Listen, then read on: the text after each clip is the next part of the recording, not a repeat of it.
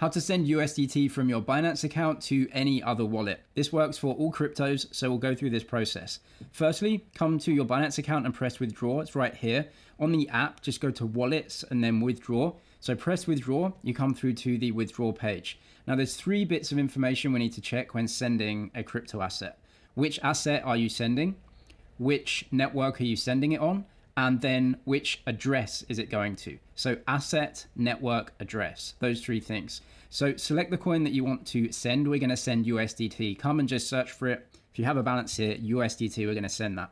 Now we need to get the address and select the network that we want to send it to. Depending on the wallet that you're sending to and the network that you're using, the address may be different. Solana, Tron, Ethereum, BNB Smart Chain, and others have different addresses. So you just have to be sure. So I'll show you how to get the address. If you have an Ethereum style wallet like MetaMask or Rabby, just open the wallet up. At the top, you can just copy your wallet address. That's good for all of the Ethereum networks. So just copy your address here and you can paste it in.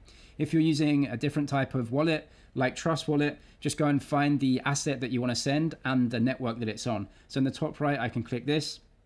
I can then search for USDT. And you can see USDT exists on many different chains. So you can just click the chain that you want to send it on, toggle it on. So I'll toggle on BNB Smart Chain here. If I go out, this is the asset USDT. I can click that. And this is on the BNB Smart Chain. I can see the logo up at the top. It tells me I can press receive. That's my receive address for this asset. If you're sending to a different exchange, then go into the exchange.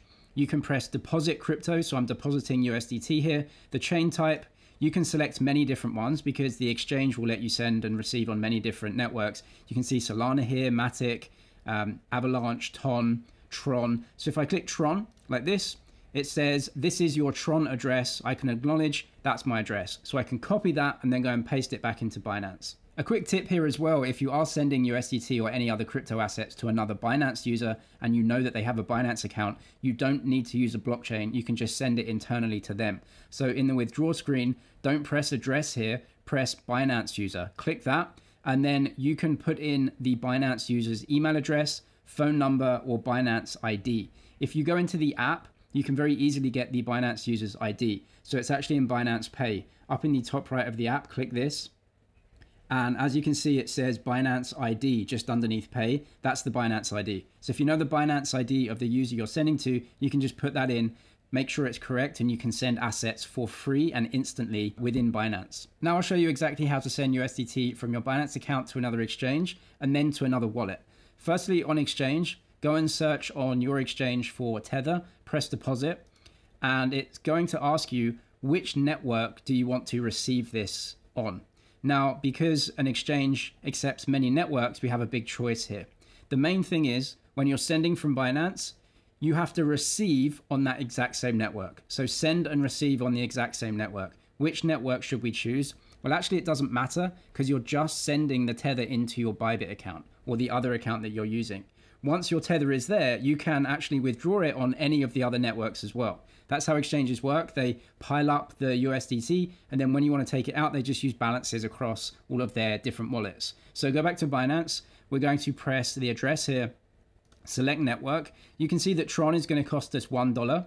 BNB Smart Chain is going to cost 33 cents. Ethereum, $5. Matic, 20 cents. Arbitrum, 17 cents. That seems pretty cheap, right? So let's go to Optimism because it's 13 cents. Because we're sending from Optimism, we must receive on the other end on Optimism. So if we go back to Bybit, we're going to check if they can accept USDT on Optimism or the OP mainnet, and they can right here. So I'm going to click this, and then it's going to give me my receive address.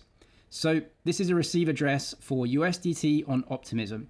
We can also check as well that we are sending and receiving the exact same coin so that we don't lose anything. You can see contract address right here ends with E58.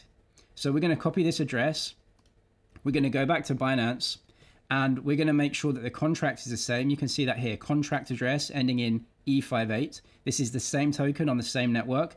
I'm going to paste in the address here like this. Choose Optimism again here and the withdrawal amount. So that's it. We've got Tether to the address of the other exchange on the same network, and we're going to withdraw an amount. Press withdraw. Now, if you have email confirmation, passkey confirmation, or maybe Google Authenticator. When you press withdraw, it's going to come up. You'll have to put that in and press withdraw. Once that's done, it will send this asset on that network, and we're paying a very low fee because we're on Optimism here, 13 cents. If you're sending USDT to your own wallet, you just have to make sure that it's going to a blockchain that you actually want the USDT on. So an example here, I have a Ton wallet. I'm going to copy my address right here, like this, and then I'm going to go and paste that into my Binance account to withdraw. So I'm sending USDT.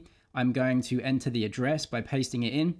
And what it says is that this address format has auto-matched to this blockchain network, which is the Ton network. So I can only send on the Ton network. That's fine as long as I want the tether on that network. So what I do is paste in the address, make sure that it's going to the network that I want, and then I can just send that out into my address. Now, importantly here is that if you are sending USDT to your own wallet, once it comes into your wallet, if you want to send it back out again, you'll have to pay a blockchain fee known as gas. So what you will usually have to do is pay the gas in the layer 1 coin of that network. So for Ton, it's Ton coin. For Tron, it's TRX. For Solana, it's Sol, and so on. So you're going to have some small amount of gas in your wallet if you want to send the USDT back out again. So not just sending USDT, you'll also have to send the layer 1 coin of the blockchain that you're using, and be sure that you actually want the USDT on this network. Deposit bonuses to the exchanges I use will be linked below alongside some other helpful videos. I'm James, it's MoneyZG. Cheers for watching, and I'll see you in the next one.